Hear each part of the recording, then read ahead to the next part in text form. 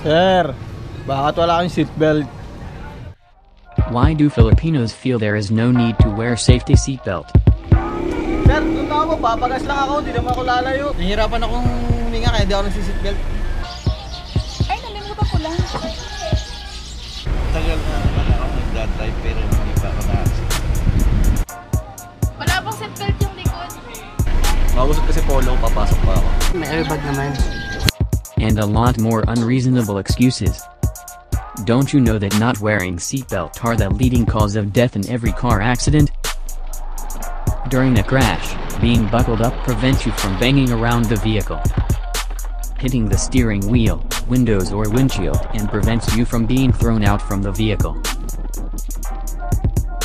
Remember that airbags are designed to work with safety belts, not to replace them.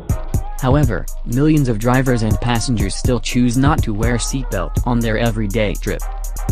The following penalties may charge to those who will be caught not wearing seatbelt. Car accidents may happen all the time, so get in the habit of always putting your safety belt on every time you get into a vehicle, no matter where you are sitting or the distance you are going. Because that's the only way you don't have to worry about getting penalties for not wearing one.